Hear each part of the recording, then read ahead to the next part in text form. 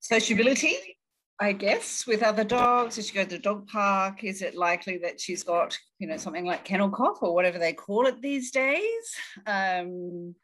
That's where I'd start, because otherwise she sounds like she's very physically well. And yeah, absolutely. So let's talk about kennel cough. What do we call it these days?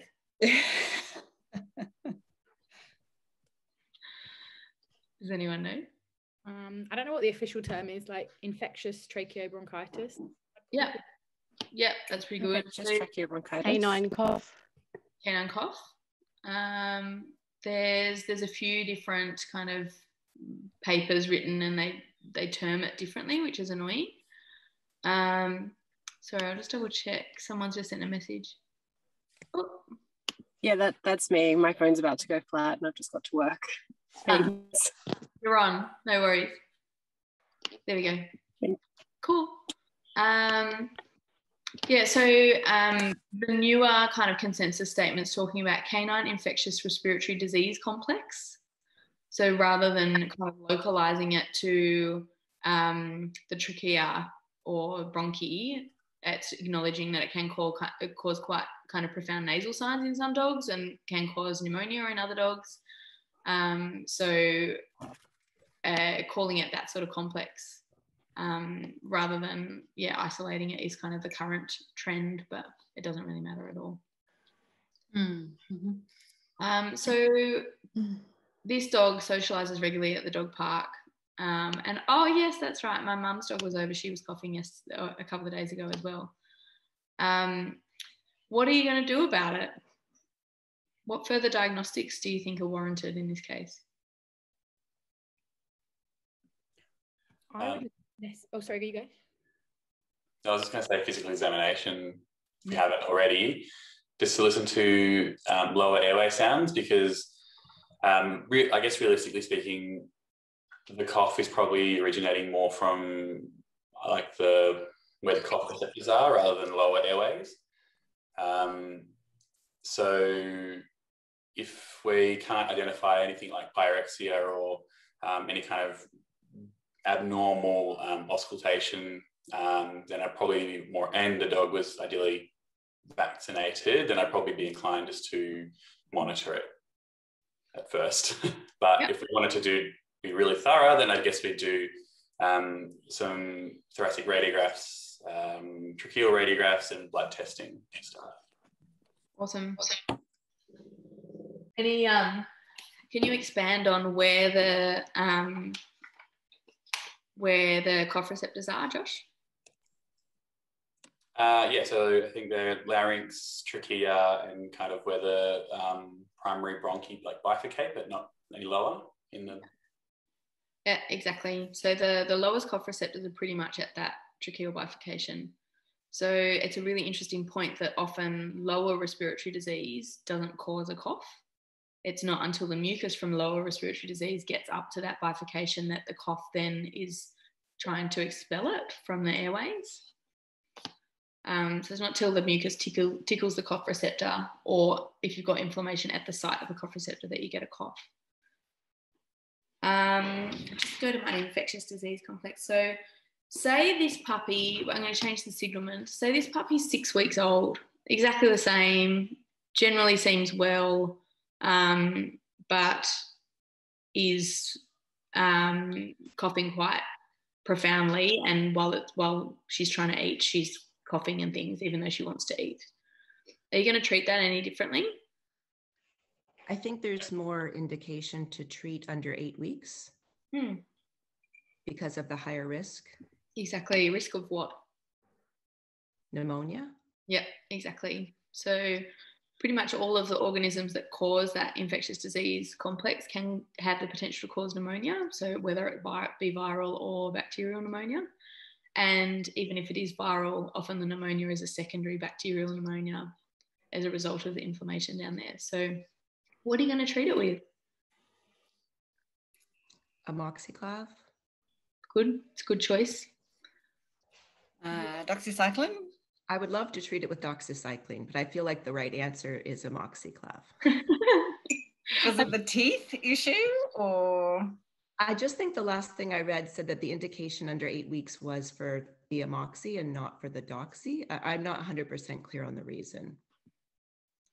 I think that's probably so doxycycline, where we are conservative with in growing dogs or teething dogs in particular. I think either, you could make an argument for either. So as an example, clav, some Bordetella organisms and all mycoplasmal organisms are resistant to clav. So we're missing a spectrum in our kind of disease complex. But then if we're sort of thinking, well, yeah, that's a good question actually. What are the other organisms that are involved in this disease complex? When I say organisms, I'm including viruses. Yeah, so like viral organisms as well. Yeah. Parainfluenza. Parainfluenza. Yeah. Adenovirus too. Yeah, very good. Herpes as well. Yeah. Yeah. Like there's a respiratory coronavirus. I don't know that I've seen that much or before it much, but me neither. I don't know if it's in Australia, but I think Max had one last year. Or not last year, the year before. Max, didn't we? Who did? Sorry. Max at North Shore, we potentially had one. Maxie, was that right? I can't remember. Maybe. Oh, okay. Sorry.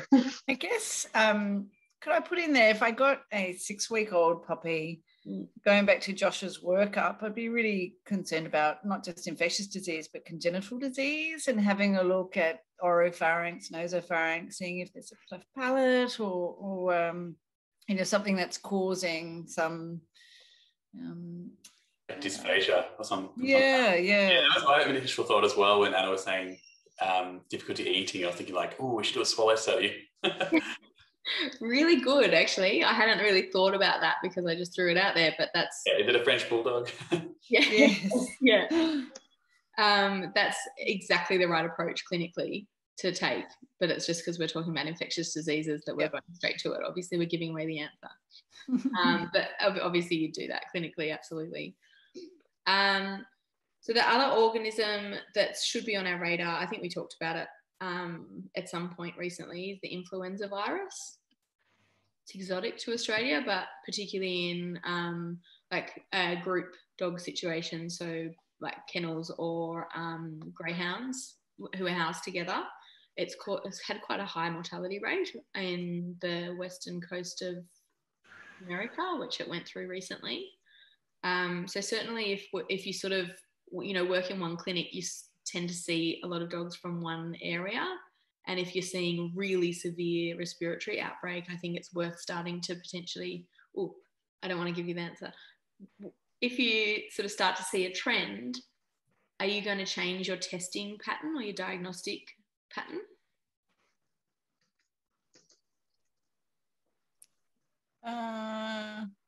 Would it depend, I guess, on the severity of disease? Like if you're seeing a lot of kennel cough or that's infectious complex, no. But if they were really unwell, then yes. Yeah, so dogs developing pyrexia and changes in appetite and signs of pneumonia potentially. What are you going to do? Do an upper respiratory PCR. Start with. Yeah. Where are you going to take your sample from? The base of the nasopharynx, like right at the back. Good. Are you going to do it with the dog awake? No. No. Well, I'm not. No.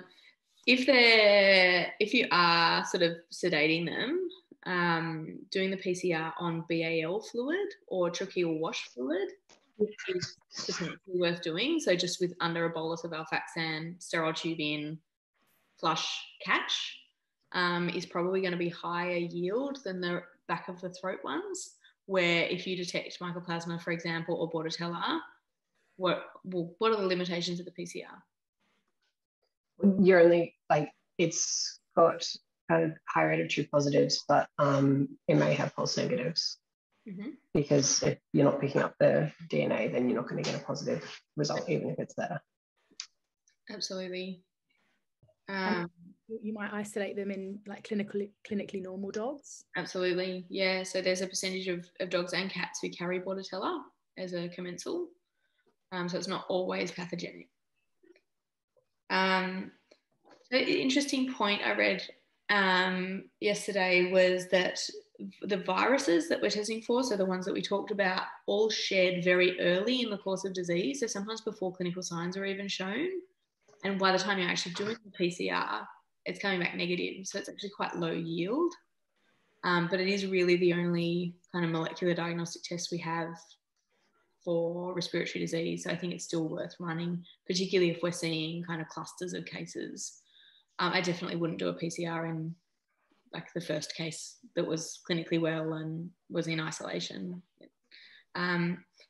So what about same dog, and this time instead of having a 1-day history of coughing, it's got a 10-day history of coughing? How does that change things?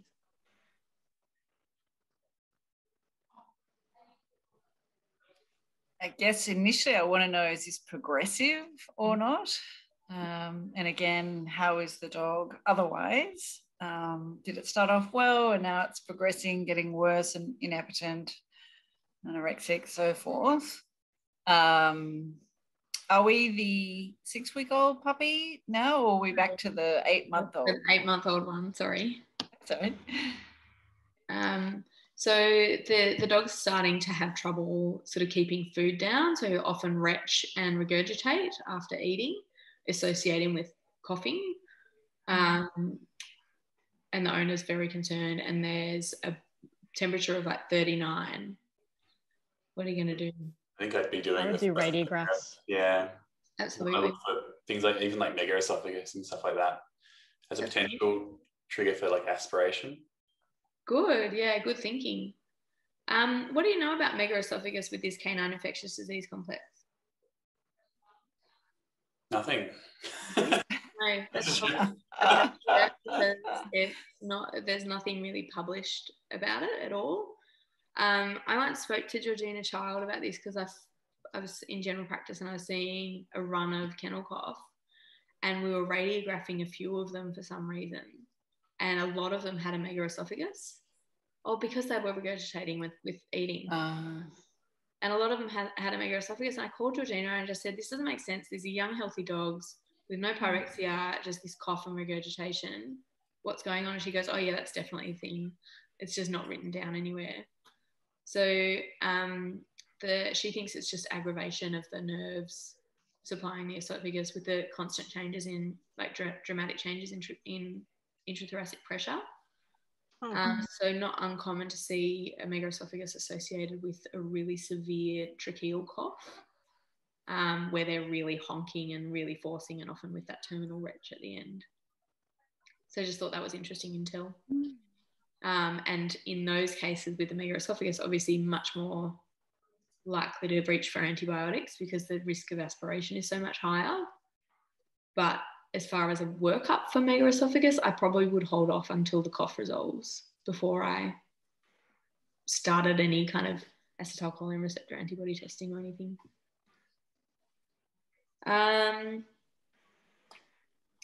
So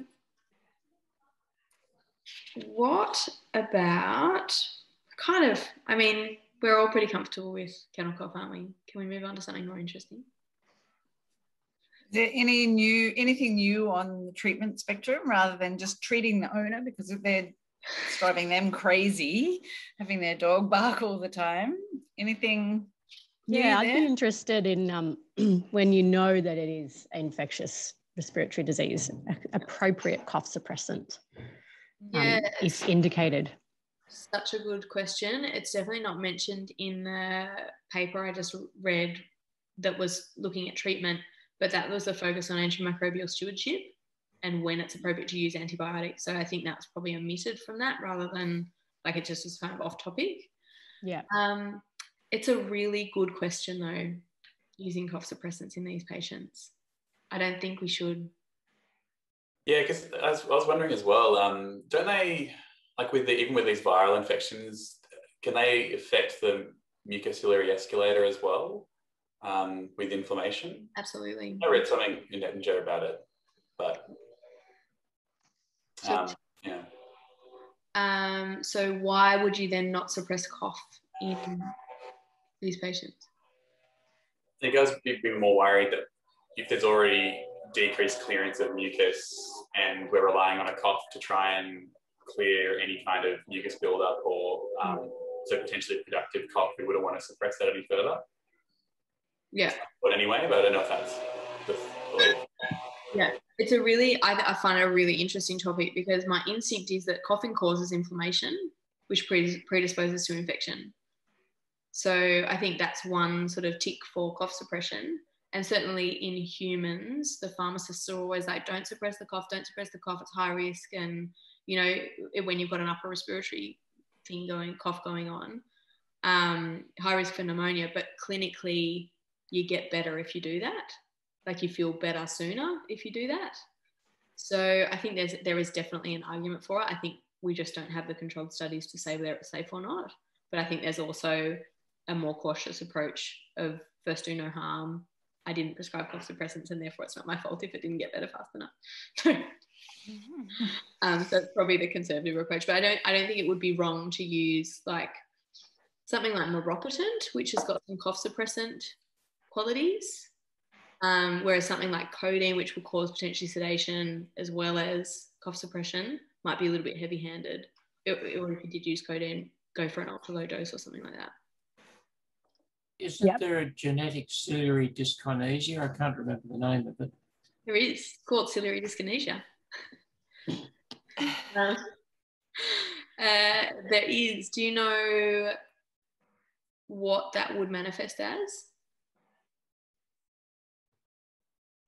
No, but I guess it probably a chronic cough and build up of mucus in the respiratory system. Absolutely. Quite often come in with nasal discharge as their presenting sign because they've lived with reduced lung function their whole life. And it's not until they get a secondary infection that they become really unwell, and often they present with a nasal discharge before that. Do you know how you diagnose that? Again, no, but I would suspect it would be by biopsy. Oh, it's impossible. So biopsy and then electron microscopy to determine that the stiff arm in the middle of the cilia is not formed right, essentially. So it's really hard to diagnose. But interestingly, a huge percentage of dogs with primary ciliary dyskinesia, which is the genetic malformation of the cilia, have situs inversus. So their organs will be flipped around. So if you do like a DV radiograph and their colon's on the wrong side or their heart points in the wrong direction, then that would be a really strong indicator that that's what you're dealing with. Fascinating. It's really cool.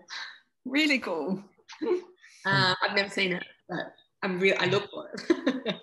We had one of those dogs in junior surgery when I was in school that was just like for a spay. Oh, wow. And when that group opened her up, everything was on the wrong side. I didn't see it. Wow. That's so cool. That must have been, the clinician must have just been dying. That's one of those once in a lifetime cases, I think. And on a slightly different subject, I'm a great fan of bromhexine bisolvent. Oh, yes, for as a mucolytic. Yes. Yeah. Actually, I've had mixed responses to that. I've got so many people that like are referred and are already on it for both chronic bronchitis and chronic like idiopathic rhinitis. And in some people swear by it, and other people the mucus gets so sticky that they can't clear it because it gets thick. But I don't know, I haven't seen any like prospective good studies on whether it actually works or not. It's all anecdotal. Yeah, I think that's right too, actually. But interesting, on a very side effect, I had a client who was a nurse in a human fertility clinic once, and they were using it to increase semen volume in men with that problem. But I noticed when I use it myself when I've got a cold, when I'm irritated, the nasal discharge will be profuse and watery. And then when the cold settles down, then it stops. Yeah, right. Okay. So you think it increases it liquefies the mucus, do you think? Well, in my case, it certainly does. Yeah. Okay. Yeah, interesting. Well, that makes it. But that's only an individual anecdote, though, unfortunately, and in a different species. Yeah. That's true. So we've just got to extrapolate, though, don't we? We just take the information we can get. Okay, I'm going to go on to something a bit more interesting. So can someone tell me what the lower respiratory tract is? Like which parts of the respiratory tract encompass lower respiratory tract?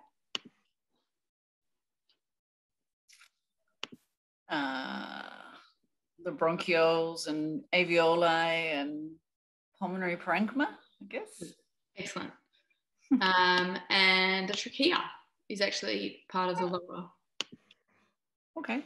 Yeah. The whole of the trachea or just the intrathoracic part? Yeah, so the whole of the trachea. I know. Yeah. I was kind of surprised at that. So that's why I'm talking about infectious disease complex for the lower respiratory tract talk. But all right, I think I worked out how to share my screen. Sorry, Josh, do you reckon you can do some waiting music for while I'm digging around with my computer? I don't know how to do that, sorry. Josh, you're going to have to sing. Yes. Oh, you definitely don't want that, guys. Show them the cat. Oh, he's gone. He's somewhere. Next room. What can you guys see right now? Your screen. The whole screen? Yeah. Everything. Okay, all right, that's probably going to be better. I apologize for my desktop, it's chaos. Okay, so let's go this radiograph. Tell me about this radiograph.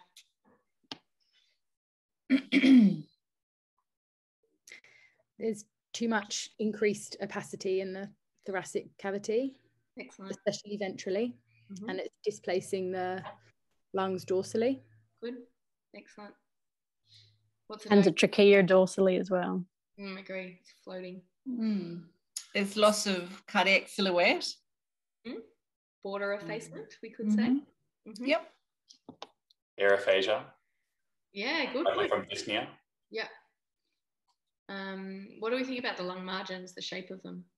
Rounded. The lobar. Yeah, good. So they're very rounded. I don't want to do too much radiographic analysis because Mariana might see this and go, what are we doing? That's my gig. But what's, given we're talking about infectious diseases, what do you think is kind of, what would be your radiographic conclusion here? Could be looking at pyothoracx. Yeah, absolutely. So I said this looks like a bit of gas in the cranial thorax as well, like free gas even potentially. It does look like that. Yeah, I agree. Where does this dog live? It's a cat. It's a cat. It's got clavicles. So it's a cat. Good heavens. There's a difference, is there? Jeff! This is a North Shore cat. Okay, so where does the cat live? On the North Shore, lower North Shore. Yeah, okay, not in the Riverina. But yes, it's not a grassy, Jeff. So the reason I asked you what the lower respiratory tract encompasses is because it doesn't encompass the pleural space, but I didn't know when else to talk to you about pyothoracx apart from in the lower respiratory tract infectious disease talk. So I thought we'd just cover that first. So this cat has obviously a pleural effusion. What are the causes? And then we tapped its chest and it came back as a mucopurulent. No, not mucopurulent. What is it? Exudate? Yeah, that's the word. Thanks. Septic exudate. That's the word. Sorry. So it's come back as pyothoracx, essentially. What are the most common causes of pyothoracx in a cat? think it's either hematogenous spread of bacteria or direct inoculation of bacteria. Good. But I think a lot of the time you can't really identify where it came from. I guess you could probably say idiopathic, but probably hematogenous. Yep. When you say direct inoculation, what inoculates it? So either penetration from the thoracic wall, penetration from the esophagus, or direct extension from the lungs. So something like pneumonia directly extending into the pleural space. Very good, yeah. But I think that's still kind of questionable, is that right? No, it's definitely demonstrated extension of bacterial pneumonia into the pleural space. More so in dogs than cats, actually, just because cats don't get bacterial pneumonia very often. When I sort of say what inoculates it, you mentioned through the thoracic wall. What goes through the thoracic wall? Like a trauma, or do you mean I guess it's less with cats, but like stick injuries or a bite from another cat. That's what I'm after. Oh, like a cat fight. Yeah. Or claw, potentially. And the reason why that's so significant is because the bacteria that we see in feline pyrothorax is different from the bacteria we see in canine, because actually the most common presentation in a cat is a fight wound as a cause. Like oral flora. Yeah, exactly. Yeah. So knowing what oral flora are, and that's the most common cause of pyrothorax in cats, what are the most common bacteria? Pasteurella. Good. And a broad category of bacteria. Like anaerobes. Great. Pharyngeal bacteria. Yeah, absolutely. So the pleural space is not very well oxygenated, so it doesn't have great blood supply, so anaerobes can really take off in there. And Pasteurella grows quite well in there as well. So they're the two most common causes of pyrothorax in cats. So once you've tapped this chest, you know there's pus in there, you know that that's the most likely kind of groups of bacteria in there, what's the treatment going to involve? Like emergency stabilization initially, so oxygen and draining the fluid to allow the lung tissue to expand. Yep. And then the culture and sensitivity and analysis of the fluid, but probably like empirical antibiotics while you're waiting for that.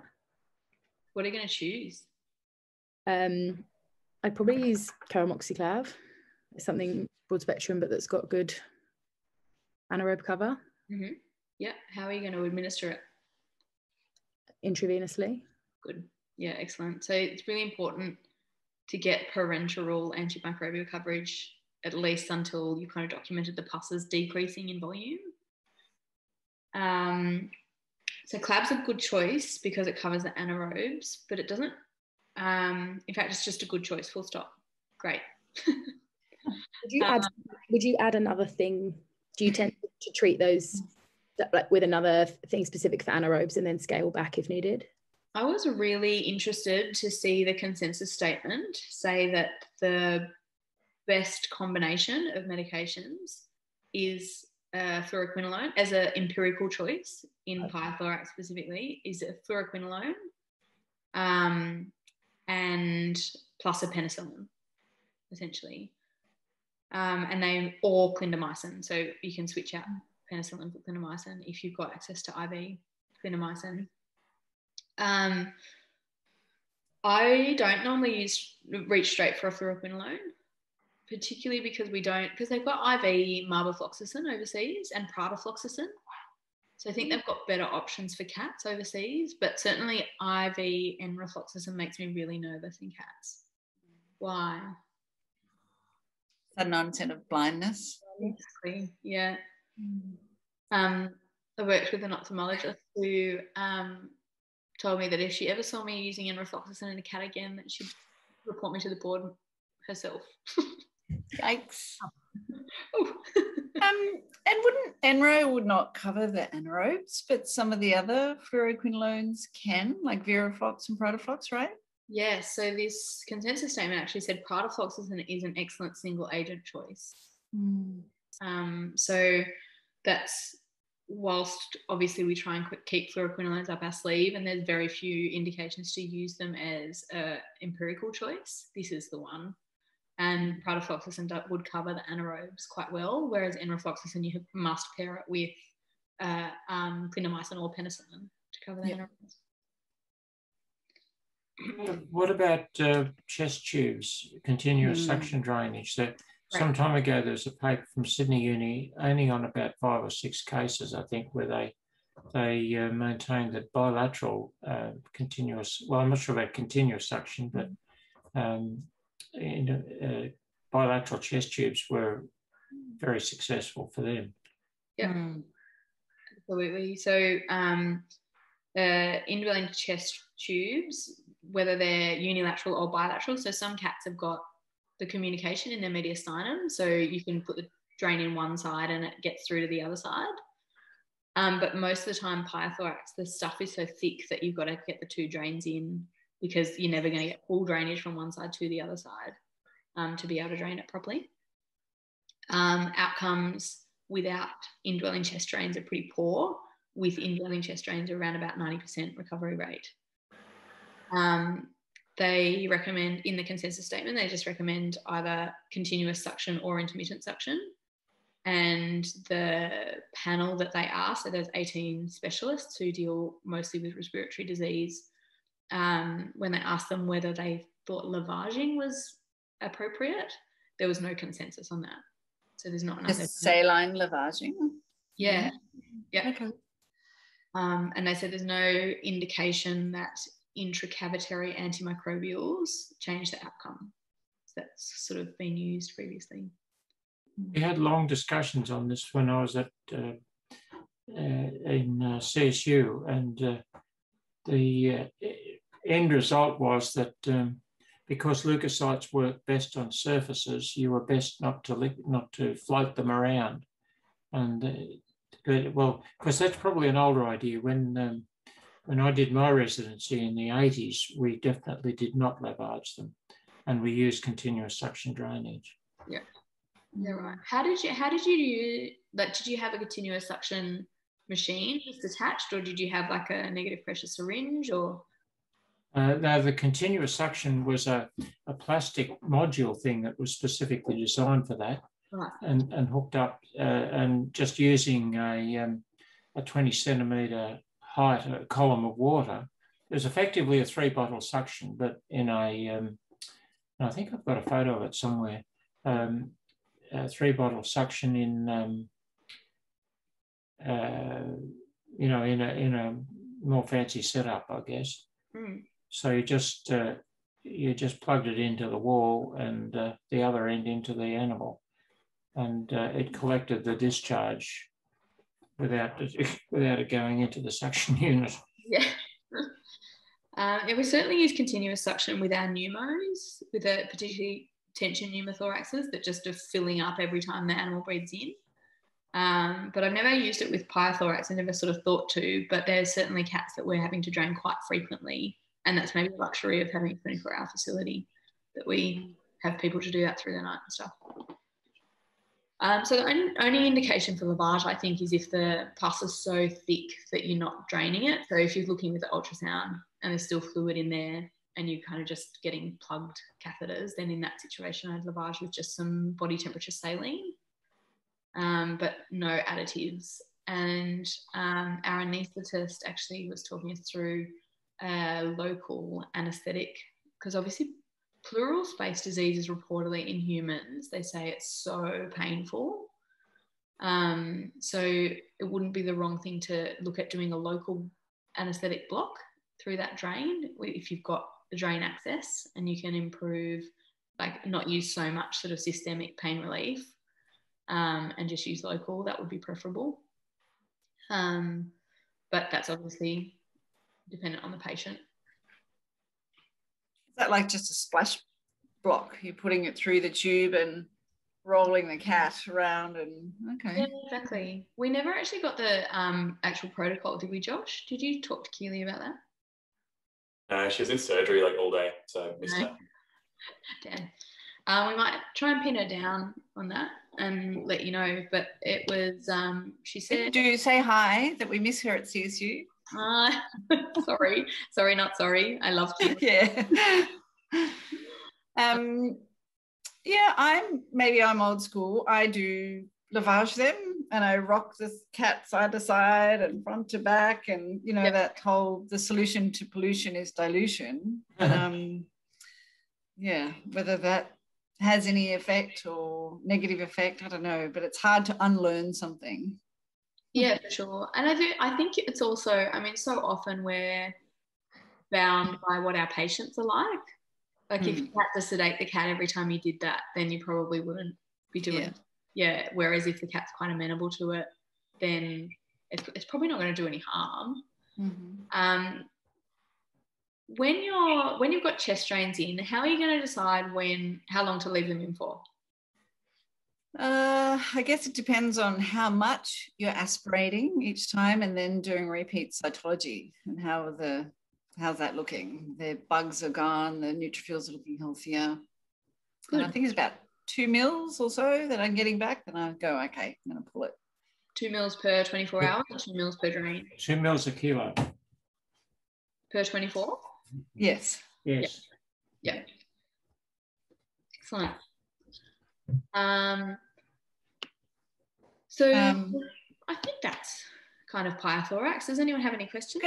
I just remember reading somewhere that cats, for whatever reason, are more likely to get a pleuritis and fibrin forming, like long-term scarring, than dogs are. So we have to jump on this sort of thing a lot quicker. I mean, obviously we do anyway, and obviously sometimes we don't have the luxury of that because they don't present to us until they've got 180, 200 mils in there, and they're ready to sneak, and no one actually realizes. Yeah. But I thought that was interesting that there is some differences between long-term problems and scarring in cats and dogs. Absolutely. And I think you're exactly right. I think it's the duration that the disease has been present for. Because they're not athletic, they can hide their symptoms until it's really bad. Yeah. And also because what's the most common cause of pyothorax in dogs? Well, in Wagga, grass seeds. Right. But I don't know the rest of the world. So on grass seeds then, what's the most likely bacterial population in there? I should know this. Mixed anaerobes, they usually were. Mm-hmm. Yeah. I can't remember the organisms, but there were all sorts of strange ones. Yeah. They're branching, filamentous, not fungal. Nocardia. Good. Yeah. Oh, really? Yeah, Nocardia was. That's a good guess. So that's found on grass, so it's introduced from the grass seed. So that's where that organism comes from usually. So if you were to grow a nocardia or have a nocardia suspected on your cytology, then you go looking for the grass seed, essentially. Right. Okay. So maybe it's that, I mean, with cat, so the other cause in dogs is extension of pneumonia. And because dogs get aspiration pneumonia so much more commonly than cats do, pyothorax, because of that, is more common. Mm-hmm. So I suspect the dogs present almost before the pyothorax develops a lot of the time. So they're there for their pneumonia. Mm-hmm. And it's not so much that they're clinical for their pyothorax. And therefore the fluid's just been bathing the lungs for a shorter amount of time. But the fibrosing pleuritis in cats is a really big problem. Not so much pyothorax, but chylothorax cats. We see it quite commonly. Any questions on pyothorax? Can I just sorry, cats are my love and my passion. Can I throw in there, if I saw this in my febrile cat, I'd have to have FIP on my list as well if we're talking about infectious disease. Obviously, cytology is going to differentiate that for you, but... Oh, you'd hope so, but... Yeah. Do you want to tell them about Major? Yeah, we've had one that we haven't been able to document. I think Max had one that he hasn't... I'm not sure if you had trouble documenting it, but we couldn't get... We got negative on like immunofluorescence and immunocytochemistry and everything, but everything else is pointing towards it regarding things like globulins and albumin-globulin ratio. So you're going to give him remdesivir as a treatment trial, and there's your diagnosis if he responds? He had 3 days of it and he's gone home. Hey, great. Yay, well done. Gone home. Yeah, my one is still going. Oh, no. Oh, Max. Sorry, Max. Tell us. I think it's like 2 weeks already, but it had to come back like almost every 7 days for a drain. But initially it's every second day. Okay. So I hope it's getting better. So started on the remdesivir? Yes, I did, yeah. What did you ever get any more clarification? Did you get any diagnostics come back? No, yeah, I can't see like a granulomatous structure that I can biopsy. So just the fluid and the immunocytochemistry came back negative. Right, okay. But the cat was like last time you recommended me to do a coronavirus antibody test that was positive. Okay, so there's definite exposure. Yep. Cool. Did you give that cat any dex? No, I did not. How positive was it, Max? What do you mean? Sorry. What were the figures? Like one in how many thousand? Or how many hundred? What's the titer? You mean the microphage or the coronavirus titer? Oh no, that was just a quantitative test. Oh, okay. So it's just positive, yeah. Okay. All right. Next case. This is a 6-year-old female neutered Burman who presented, owned by a vet, of course. I always get weird diseases. Presented with acute onset of dyspnea, pyrexia, and neutropenia. What do you think of these radiographs?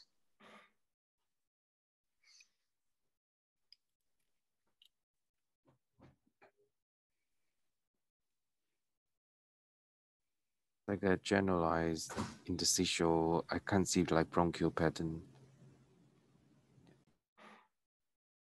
I agree. It's very interstitial pattern. What was the signalment again? Sorry, Anna?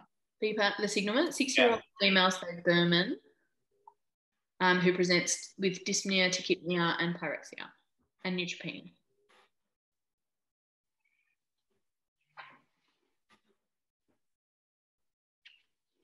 It's quite diffuse as well through all lung fields, which makes me think if we're talking about infectious diseases, then like hematogenous spread is probably up at the top.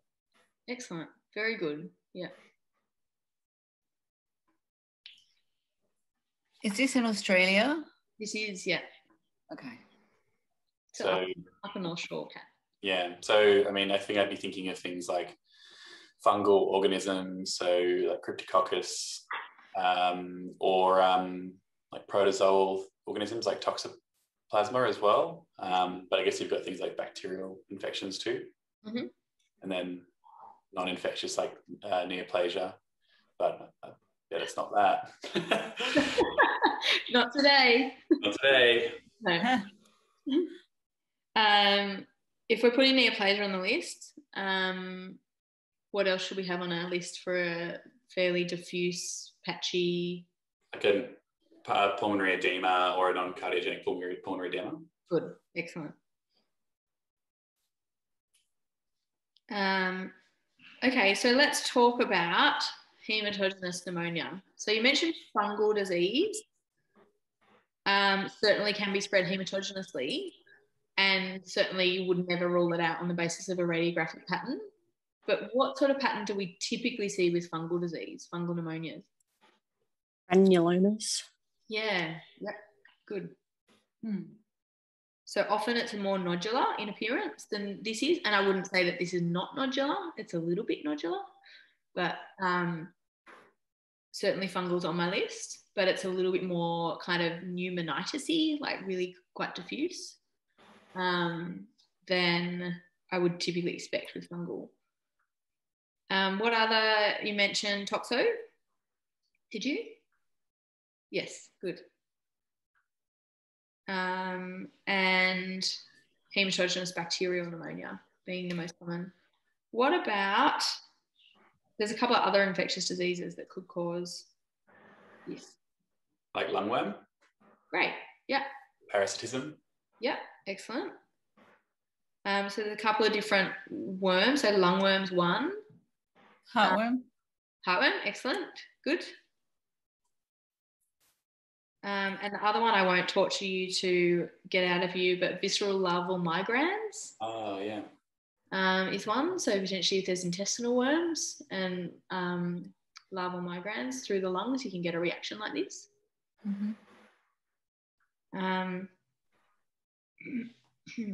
So this cat is on a raw meat diet.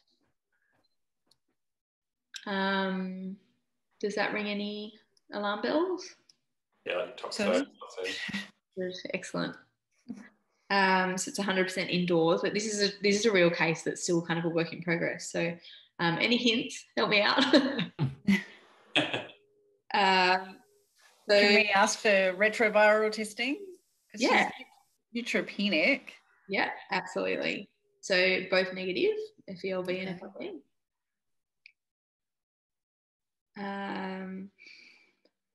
And have we sent off toxotitis? Sending off toxotitis, they've actually come back negative now in this case, which is very frustrating. But could dry FIP look like this? Yeah, absolutely. And again, that's a really good point. Absolutely. But more typically granulomas. So more typically just a little bit more nodular looking than this. This is just so diffuse. Yeah. It's a little bit more kind of patchy and nodular. But that's such a generalisation. There's so much grey area and overlap between them. And they have those eosinophilic bronchopneumonia, something like that. Good. Yeah, absolutely. So that's, again, a lot of grey area. Tends to be a little bit more bronchial and or granulomatous, like lumpy, but certainly can be quite diffuse, particularly in cats, like eosinophilic disease. Could certainly look like this. If this was, say, a 8-month-old Cavalier King Charles, would we have anything else on our list?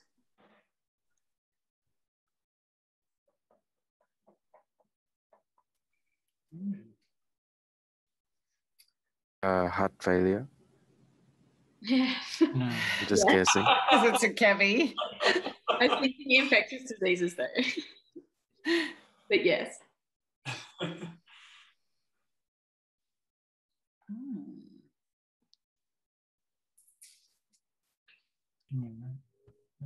Not sure, Anna. So there's an organism called pneumocystis, which is, it was thought to be a protozoa and it's just been reclassified as a fungal organism. And so it belongs in a kind of genus of its own. But Cavaliers have some sort of genetic immunodeficiency, which means they're very predisposed to pneumocystis infection, and any other immunocompromised patient is potentially predisposed, but it causes an interstitial pneumonitis. So very kind of diffuse interstitial pattern. So I think Alison's comment about the retroviral testing, we should put viral on our differential list. What viruses might cause a pneumonitis like this? We've said FIP. There's one more big one. Maybe influenza? On a cat, yeah. Yeah, in a dog for sure. I don't know if there are cat influenzas. I should know that. I don't think there are, but there might be, but I've not heard of them. What about calicivirus? Yes, excellent. Great. So calici, in 5% of cats, calici will cause pulmonary changes as well as upper respiratory changes. And then there's that awful systemic calici form that can get, that will cause like pneumonitis, pancreatitis, vasculitis in all of the organs. Has anybody seen that? No, thankfully. No. No, it's terrible. We had, I don't know if you can hear me because I'm in the car, but we had some cases of that through the pound at Coleroy. Yeah. And we had to have a big overhaul of disinfecting and cleaning. They basically all died or were euthanized. Yeah. And had a really, really profound vasculitis. It was the main clinical sign, and mild respiratory signs associated with it. Yeah. Yeah, awful. So their main presenting sign in these patients, they wouldn't really present for their respiratory signs. Normally it's pyrexia and anorexia, and the respiratory signs are sort of detected secondary. And they quite often get swollen feet and foot pad and mucocutaneous junction changes associated with their vasculitis. But you sort of think the degree of inflammation at their extremities and at the mucocutaneous junctions is the same as what's this antibody antigen complex deposition in the small vessels is exactly what's happening in the lungs as well. So that vasculitis pattern. And on that, anything really that causes vasculitis could potentially cause changes like this. So that sort of airway syndrome, ARDS, acute respiratory distress syndrome, anything that causes that could potentially cause this pattern, including the infectious diseases. So this cat's toxo-negative. It didn't have any parasites. We did a airway wash and also actually aspirated the lungs with ultrasound guidance into one of the kind of consolidated areas. And it came back with granulomatous inflammation. So with macrophages predominantly, with a few neutrophils, but predominantly macrophages. And we've never got to the bottom of what's caused it, but obviously it's owned by a vet, so it's going to be complicated. But it's clearly antibiotic responsive. So I put this cat on TMS for potential toxo plus hematogenous pneumonia. And we took it off TMS once the toxotitis came back.